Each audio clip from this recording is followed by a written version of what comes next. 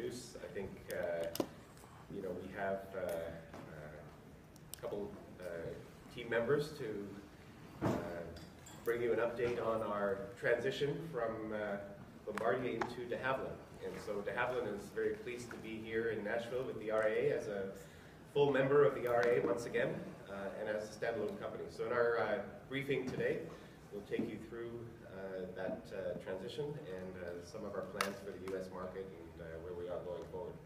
Our speaker today is Todd Young, Chief Operating Officer of de Havilland Aircraft of Canada. Myself, I'm Philippe Boutissou. I think I know most of you from previous roles.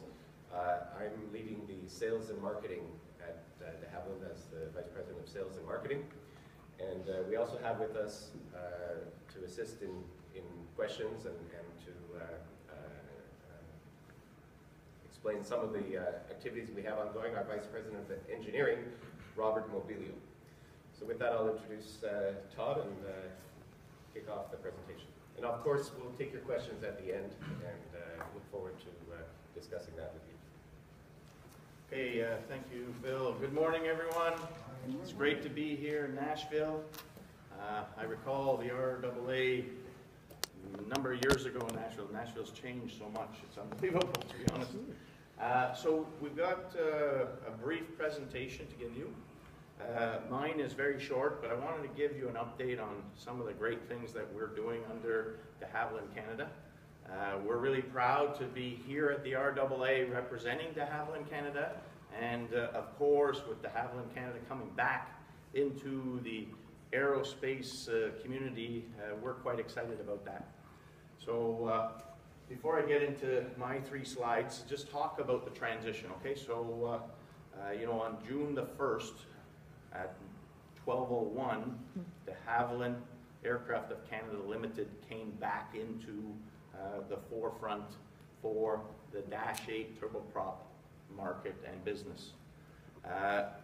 So leading up to that point in time, many of us were Bombardier employees, and then at midnight, 1,200 people moved from Bombardier to de Havilland.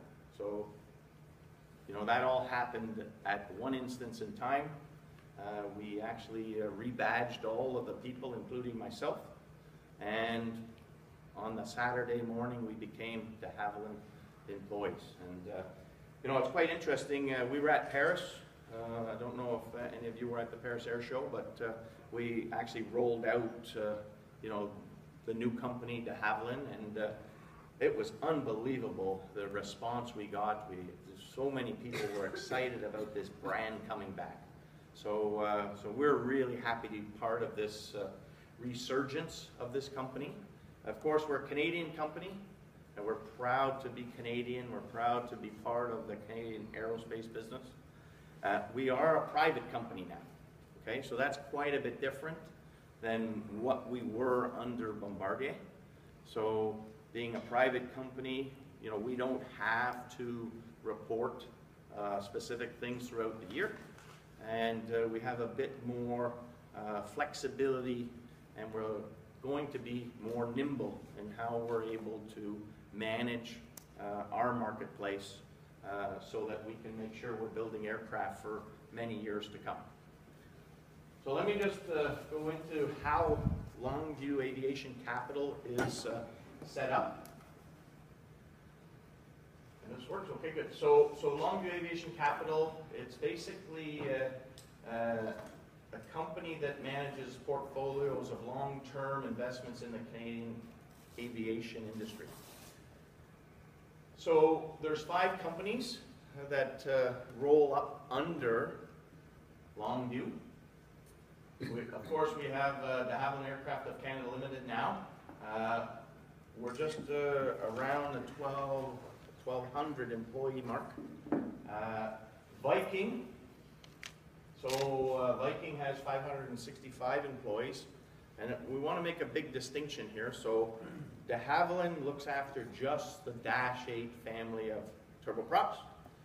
Viking takes care of all of the legacy type certificates, so DHC1 up to DHC7.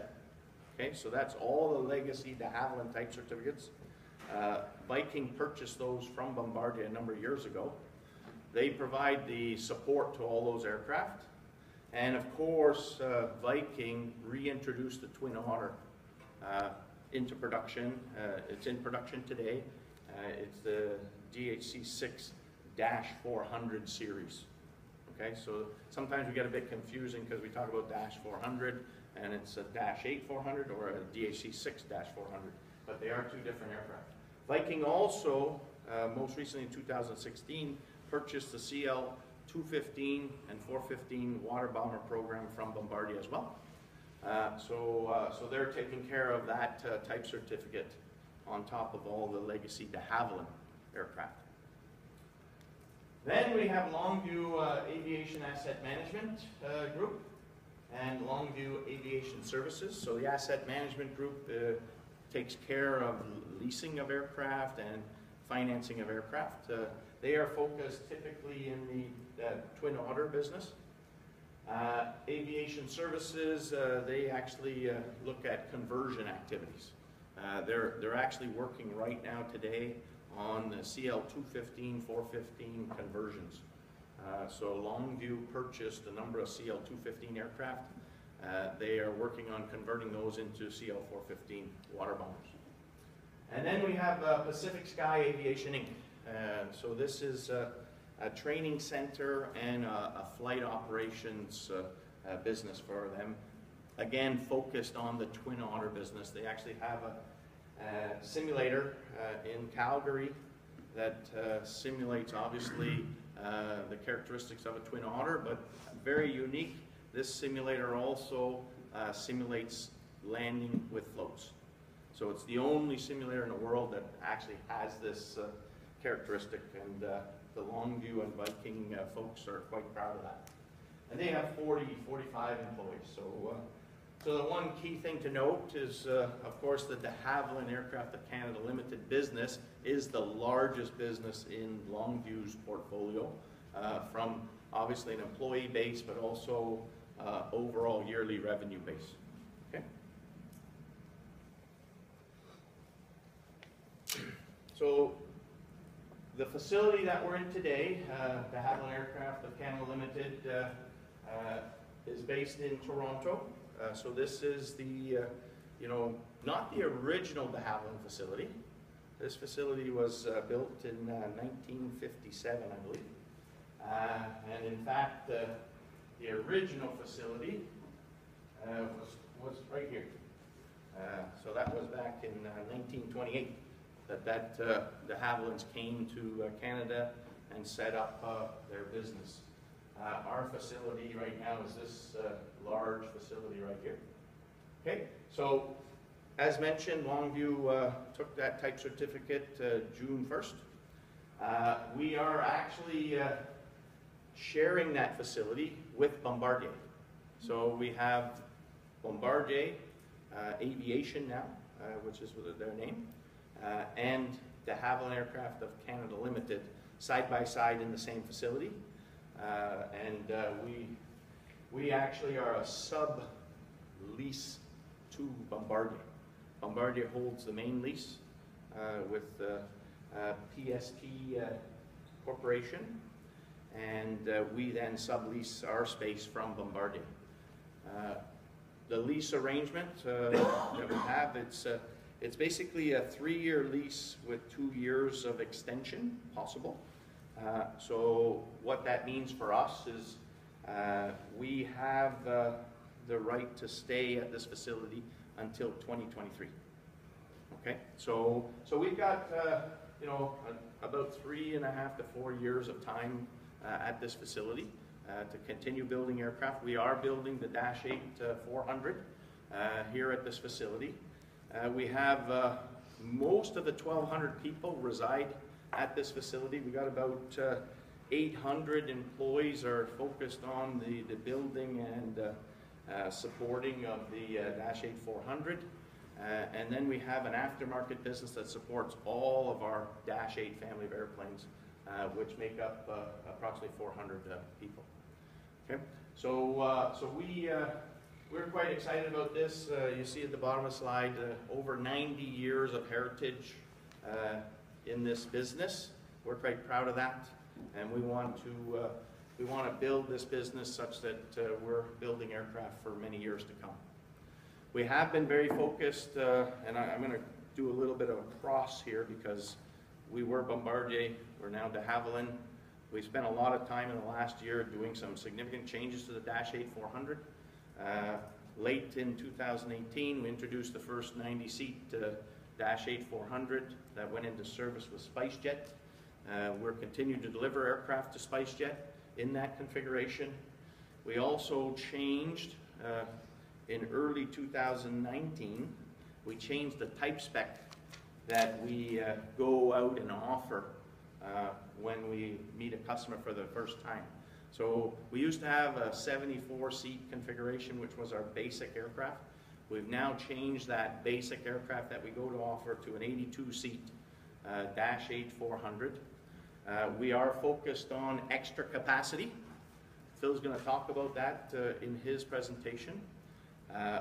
We've also spent time with Explicit, who is a French manufacturer of seats for aircraft.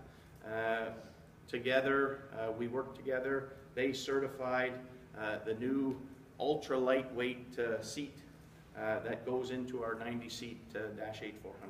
We have those seats on display in the trade show, so if you're interested to see those seats, and our colleagues from Explicit are here to talk to you about all the goodness those seats bring to the aerospace business.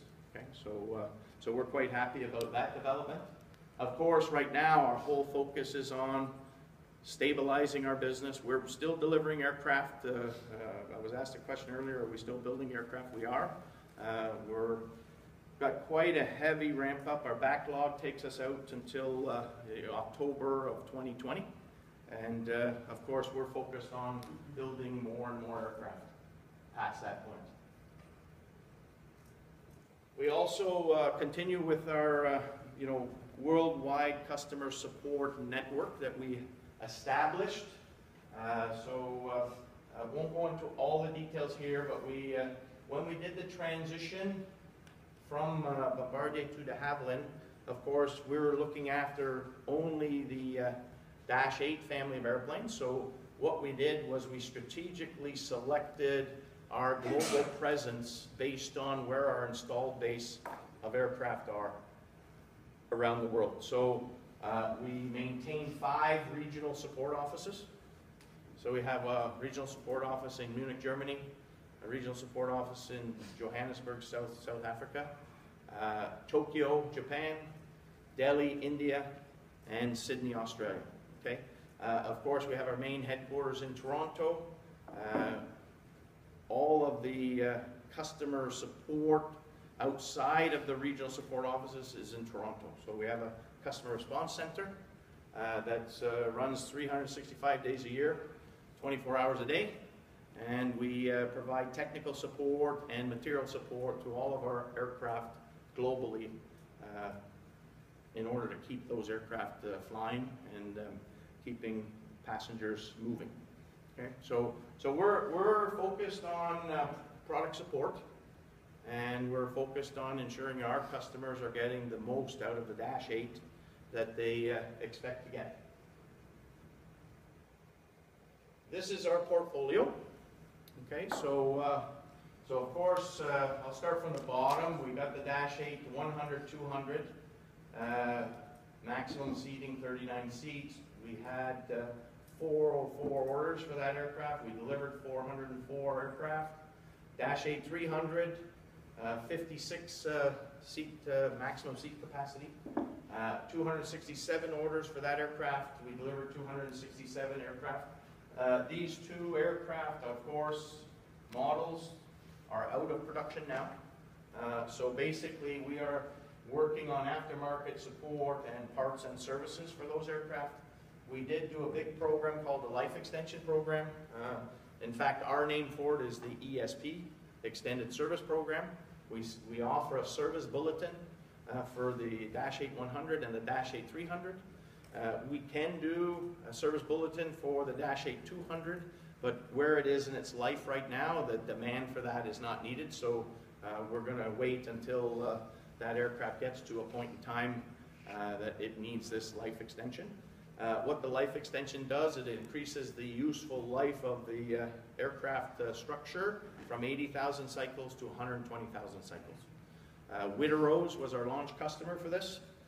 They now have a Dash 8-100 flying over 110,000 cycles in service today. Of course, from a production point of view, our key focus is the Dash 8-400. So maximum seating capacity, as mentioned, 90 seats. We have orders for 648. We've delivered 600 as of the end of July. You probably saw our press release around the delivery to Ethiopian Airlines with our 600th delivery of the Dash 8-400. Our key focus here is obviously new aircraft production. We do all the aftermarket support for this aircraft and all the parts and services for this aircraft type. So we're really excited about it. And I'm going to now hand it over to Phil, who's going to talk about all the good things that we have done and what we're doing with the Dash 8-400 aircraft. So thank you. Thanks, Todd. So, of course, the RAA annual convention is a great opportunity to talk to our North American operators. We have a number of operators who are members who are here. But it's also an opportunity to discuss some of the changes and improvements that we've been making on the Dash 8 and ways in which the Dash 8-400 can be put into service to help support the development of airlines in North America. The footprint of the Dash 8 program in North America is very strong. A lot of it has to do with the obviously the Canadian presence and very, very strong customer base in Canada. But when you combine Canada and the US, we have 350 aircraft of all series, Dash 8, 100, 200, 300, and 400 in service, with some very, very significant operators, particularly on the 400.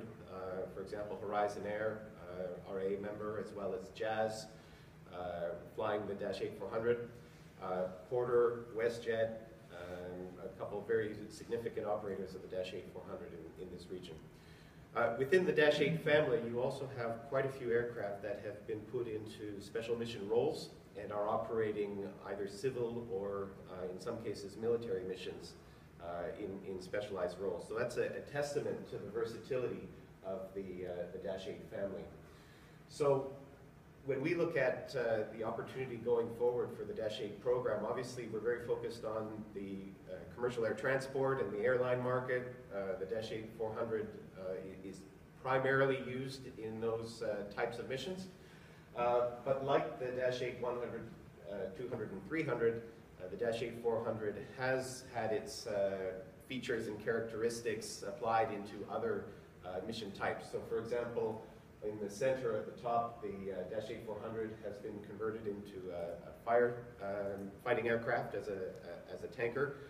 And in fact, we are delivering new production aircraft to Conair of Canada, who are putting those in service in Europe. There is also potential for the Dash 8-400 in special mission roles in government and military type operations. And in fact, it's a role that the Dash 8, 200, and 300 has excelled in. Typical missions such as multi-mission transport in conflict zones or surveillance and maritime patrol roles. And we do see potential for the Dash 8-400 with its additional capacity and payload carrying capability to be used in those types of roles. If we turn to the commercial airliner market, which is the focus of the convention here, you know, the Dash 8 really stands out among turboprops and, in fact, among regional aircraft because of a few really key characteristics and drivers of airline business models. So, of course, CASM and operating economics is probably the fundamental KPI that aircraft evaluations consider. with the ability to carry now up to 90 passengers in a Dash 8-400, what were already excellent economics of a turboprop with the productivity of a jet have become even better when you look at the chasm. And then, of course, for the airlines, it's important to have the support and to have an aircraft that is reliable and creates minimal disruption in the event of some kind of an incident or anything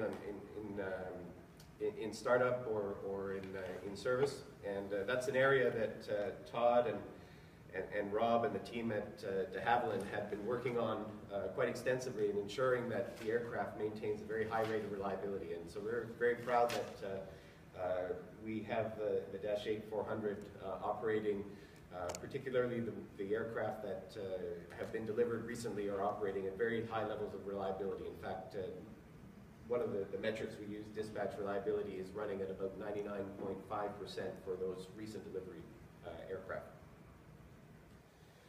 So, obviously prior to the transaction, the program was managed by Bombardier, but many of the team members, the engineering team members, have moved across, and it's our intent to continue investing in the product and continue improving it.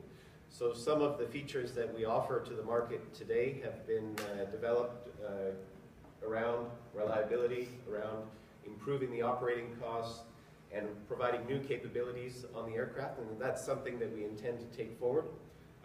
We're not at the stage where we will make announcements today, but certainly we will be with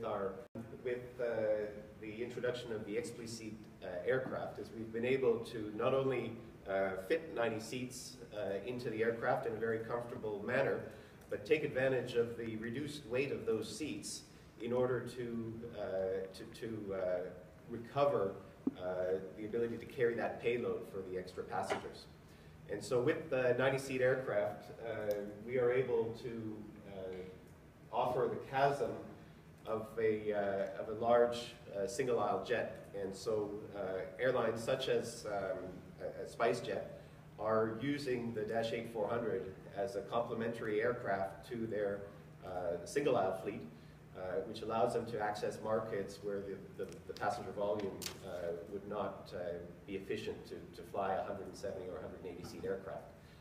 But at the same time, with the similar chasm, they're able to market those flights and those seats in a similar way. So we think that this is an aircraft type that will be of interest to airlines in North America, particularly with the development of low-cost carriers and now ultra-low-cost carriers. This is a tool that could be very effective for shorter haul flying or accessing smaller markets with that business model.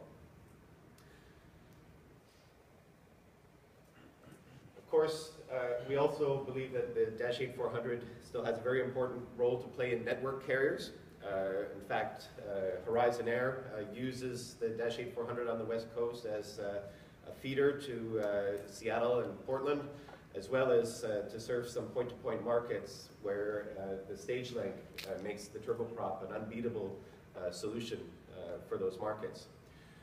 We are, of course, with the aircraft being in service with Air Canada, with Porter and WestJet, it's flying many missions in Canada, including network hub feeding in Toronto's Pearson International Airport for WestJet and Air Canada, and out of the Toronto Billy Bishop Island Airport with Porter, where they have their own hub and spoke network out of that downtown airport. And what we see in terms of the ways in which the Dash 8-400 is used by those airlines, obviously short-haul flying is where turboprop excels, but because of the productivity of the aircraft is also being used either in complement to jets or, in fact, as the aircraft that allows the airlines to access markets where jets would not be viable. So we do have the Dash 8-400 in operation on routes in excess of 600 nautical miles, flying 2.5 hour, in fact even 3 hour segments for those airlines. So some of the conversations we'll be having here with the RAA members is around some of the opportunities in the US, where of course upgauging and scope clause and all these other factors influence their decisions around fleet. But clearly in terms of capability, the Dash 8-400 is an airplane that can serve many of the missions for which the regional carriers are called upon by the network carriers to serve. And in fact, when we look at, just as a sample here, we've shown the 50-seat jet network out of Chicago. Now this is multiple carriers, it's not just one of the carriers, but there are many, many routes that are still being flown by 50-seat jets, either under an hour or under 2 hours, and certainly within the range requirements or the range capability of a Dash 8-400. So with the excellent operating costs of a Dash 8-400, we think that this is a product that merits consideration, particularly as those 50-seat jets age and as they come towards the replacement timeline for the fleets. Now, one of the aircraft that is being introduced is a repurposed 70-seat jet into the 50-seat market, and we have also looked at how a Dash 8-400 would perform in that mission. So actually optimizing the cabin of the Dash 8-400 around a 3-class product with 50 seats in order to meet the scope clause requirements of some of the major carriers in the US. The Dash 8-400 is compliant on the weight restrictions that the scope clauses currently have, and when we configure the Dash 8-400 with 50 seats, we're able to not only offer an aircraft that has excellent operating economics or trip cost economics, in fact, trip cost economics that are on the order of 13% better than those 50-seat jets, but with the extra real estate in the aircraft, we're able to offer the services that the mainline carriers expect now to introduce at the regional level. Things that you can't do on 50-seat jets, like have onboard stowage for close to 1 to 1.5 times the number of passengers on the airplane, bringing roller bags either through our bins or through wardrobes that are introduced in the cabin.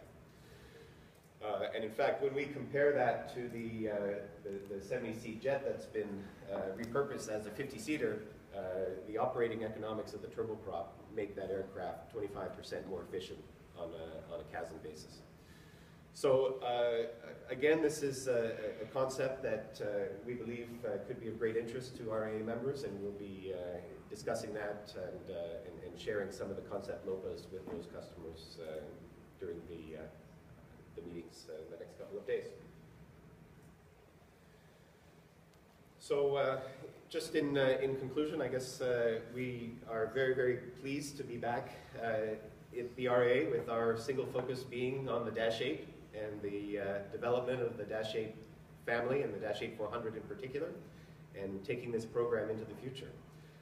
We have a very attractive product that has a versatile applications in many airline as well as non-airline applications, and it's something that we're very excited, and as Todd reminds me every day, we wake up every morning thinking about Dash 8s. We don't get distracted by any other aircraft types. So with that, happy to take your questions, and look forward to a great RAA with all of you. Thank you.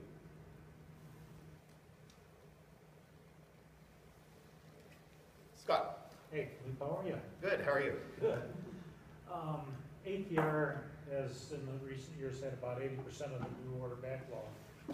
You've got a very big uphill to climb to regain market share. Just how are you going to do that? Well, you know, the numbers are the numbers, and you know, there were obviously you know, other factors at the time. With the fact that we're very focused on the Dash 8-400, we have put in place a commercial team that not only covers this market here, but we have hired and in some cases transitioned team members from the Bombardier sales team who joined de Havilland, who elected to join de Havilland, and we'll be speaking to customers throughout the world. The ATR and the Dash 8 obviously get lumped together in many people's minds as the turboprop or the large turboprop segment. The aircraft themselves have some different characteristics, and in particular, the Dash 8-400 excels in terms of its payload carrying capacity and its productivity because of the combination of the aircraft performance and the payload. And so we believe that there are many airlines that will be looking to take advantage of that, and there are situations where clearly the Dash 8-400 offers them capability that they can't necessarily get out of the competing product. So we're going to compete for business, and we believe that with the product and with the focus on the Dash 8-400, with our international presence, as Todd mentioned, that was set up on day one through our RSOs as well as our commercial team, that the Dash 8-400 will be a very competitive force against the ATR. Philippe, have you focused on the Russian or Chinese markets, which were sort of the gap when we looked at your map of where your customers are? So good question. I think maybe I'll give my colleagues a chance to discuss what we've done in Russia and China in the past. But certainly those are important markets that require the characteristics that the Dash 8-400 offers. Some very challenging performance, remote region operations, something that the Dash 8 does extremely well. There is an installed base of Dash 8-400s in Russia, and like every other market where we see opportunity, we'll carry on conversations within the bounds of obviously political and jurisdictional restrictions that there may be, but certainly we are open to working with Russian operators and similar with Chinese operators. We have a commercial team that has been assigned to cover those regions, and we will be present in those markets, and if there are opportunities for the Dash 8 and the Dash 8-400, we certainly will compete for them. You want to add anything to that? Russia, those markets? Yeah, sure. So Russia, China, to be honest, these are very important markets for us. They were looked at a number of years ago within the Bombardier organization. For the Dash 8-400, of course, the two markets themselves are similar, but they're quite different at the same time. So in Russia, as Phil said, we do have an installed base of aircraft that are flying in Russia's CIS. We actually are still delivering aircraft into the CIS portion. Russia has become a bit more challenging because of some of the government sanctions that got invoked a number of years ago. And each day we think of ways how we can, work within the realms of those sanctions. There's a lot of interest in the Dash 8-400 to go into Russia. We actually believe it can be a significant aircraft of impact for that region. We just have to figure a way to get it into the Russian market and us stay compliant with all of those rules that are in front of us. China, on the other hand, is a bit different in the sense that there is an aircraft that's being designed in China. So there's a bit of push out from China as far as letting call it North American products to go into China to actually capture a market that they're going to try to capture with their own product. So we recognize that challenge, and we recognize for us the only way we're going to get into China is through partnering with somebody who's in China today. So either a company or an organization that wants to partner with us and make some kind of inroads through the government of China. But the good news now, and I'll say it to Phil again, but we wake up every day thinking about how we can move Dash 8-400s all over the world. So even last night we were talking to one of our possible partners about China. So, you know, we're interested in both markets. We got to be very strategic how we go about doing it, but we see a possible big demand for turboprops in both those regions. Thank you. When you say partners, do you mean commercial partner or manufacturing partner? It could be Yes. either or, to be honest. And if you followed Bombardier, we were actually looking at partner commercial and manufacturing. One thing we will not do is we will not do any manufacturing anymore without an order for airplanes. Because we've done that in the past and it hasn't rewarded us at all. So, you know, we want to, you know, create a win-win for everybody that would be involved in that partnership, including us. So to that end, as you kind of scale your production line, do you feel like you have ready workforce, ready workforce to kind of increase your employee base beyond the 1,200? So if I understand the question correctly, so our workforce right now is able and ready, is very seasoned, very experienced building Dash 8 400s. Just to give you an idea, we moved 1,200 people. These people in many cases had choices. They didn't have to go to de Havilland. They all wanted to go to de Havilland. Of course, you're leaving Bombardier to go to a new company, so you know you have to make sure you're looking after your own personal interests. So you know, in some cases there were some discussions around what this would all mean for each individual, but people chose to go to de Havilland. We still believe we can increase our employee base. Not a problem if we increase or scale up our production rates. So we're quite comfortable. We're really quite comfortable. We have a complete engineering organization that has the capability and capacity to design airplanes now. So that was one of the key things as part of our transition from Bombardier was obviously appointing Rob as our Vice President of Engineering, but also building a complete design approval organization or design approval or DAO, design approval organization that has the wherewithal to manage the continuing airworthiness of the business, but also we took the approach that we wanted to make sure we could also design new airplanes if we saw that need in the future. So we have complete capacity to do everything. Yes? This would be for Todd, I think. One of the complaints that I would hear about the Q400 versus ATR is the capital cost. Obviously, Bombardier had a cost issue with building the airplane. What are you doing to bring out costs so the capital cost to the customer can come down? Yeah, so there is a gap in the acquisition cost of a Dash 8 400 to an ATR. Of course, we believe the value proposition is such that an operator that chooses a Dash 8 400 will see that return many times over the life of the aircraft due to its productivity, as Phil mentioned.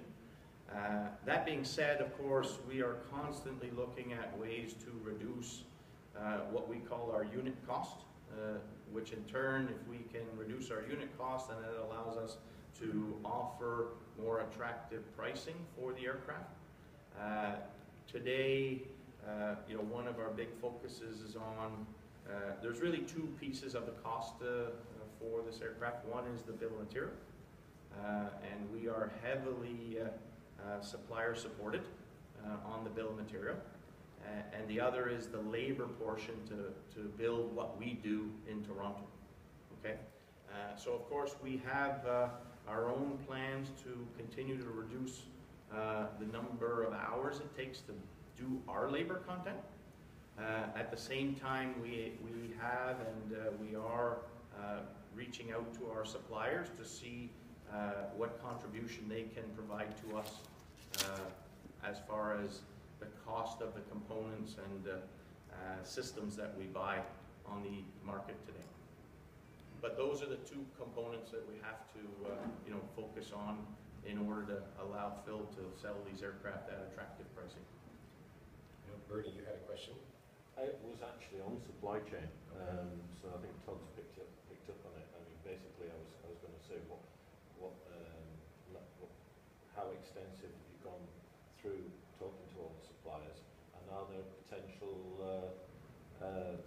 switch out, switch in things happening? Because, I mean, obviously you say you like it, you're looking to get the bill of material down, anything that you've got coming up in that, where not, of course, not only for the bill, but also maybe for some extra performance. Yeah, so it's a great question. So right now today our supply chain network remains unchanged, with the exception of the fact that with the change of ownership, Bombardier becomes a supplier to de Havilland. Okay, so under the Bombardier ownership, we were having our sister companies support us. So Belfast facility made parts for the Dash 8-400. Carretera, Mexico was making parts for the Dash 8-400 and components. Those two facilities now are suppliers to de Havilland. Okay, and they are being treated as suppliers, not as sister companies. De Havilland, of course, maintains you know, the work that was in the Toronto facility. So we continue to build the cockpit, we continue to build the wing for this aircraft. We also have our fabrication shops that make many parts for the aircraft. The rest of the supply chain is the same.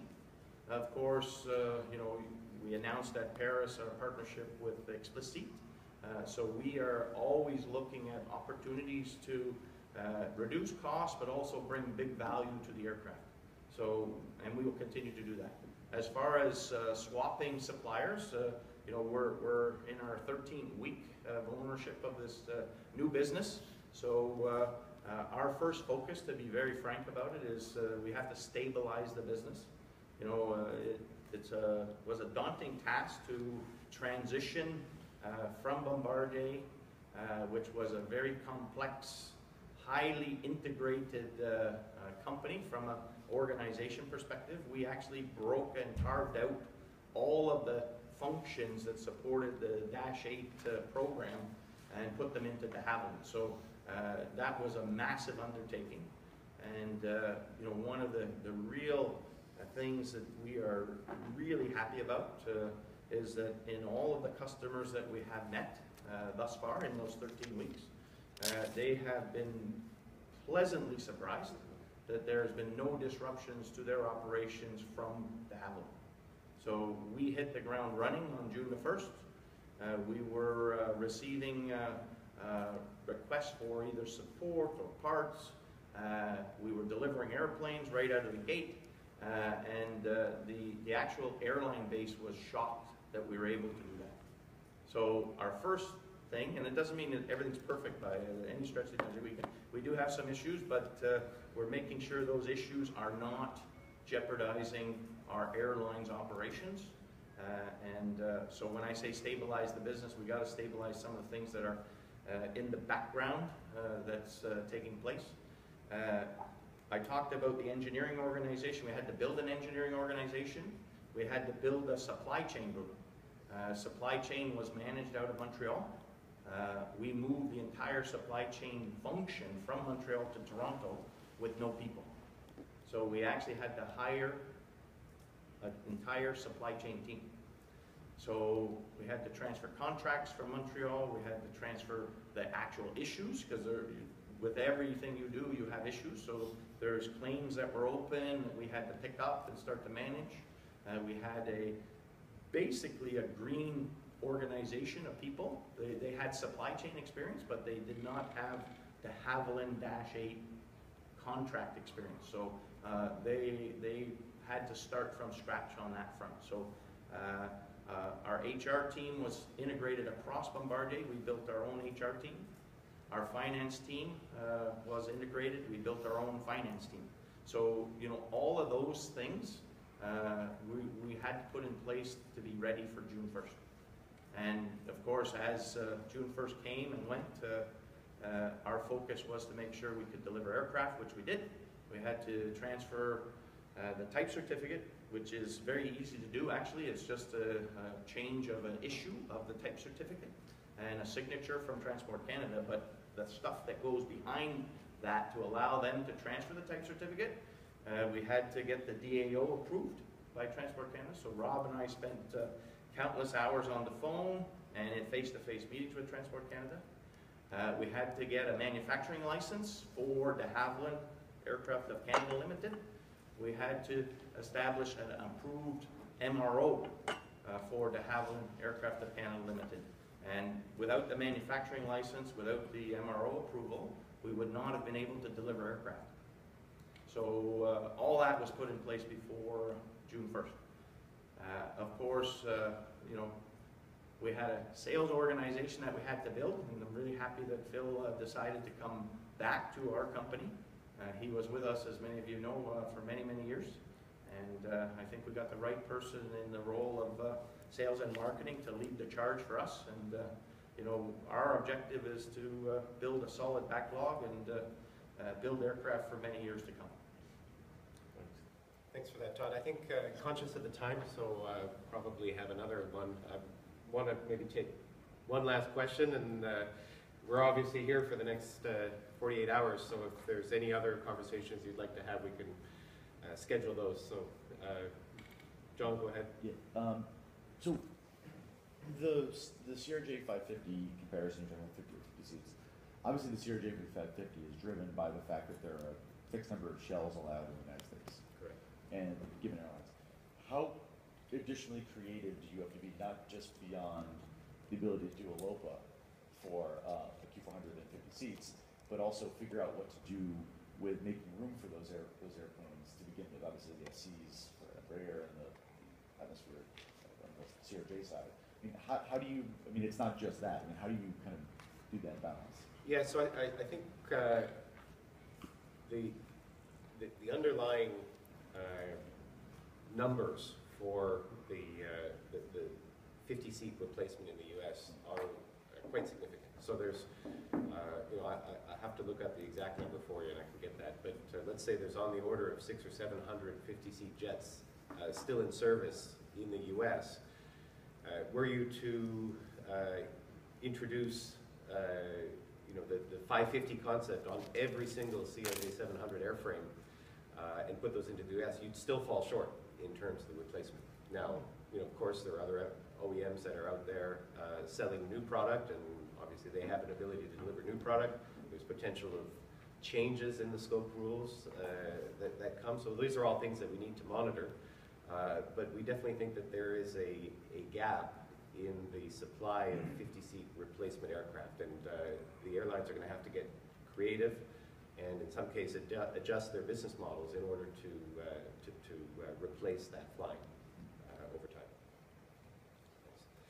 So the knock-on of that is you've got to do another education program to convince the flying public that it's a jet and not a piston.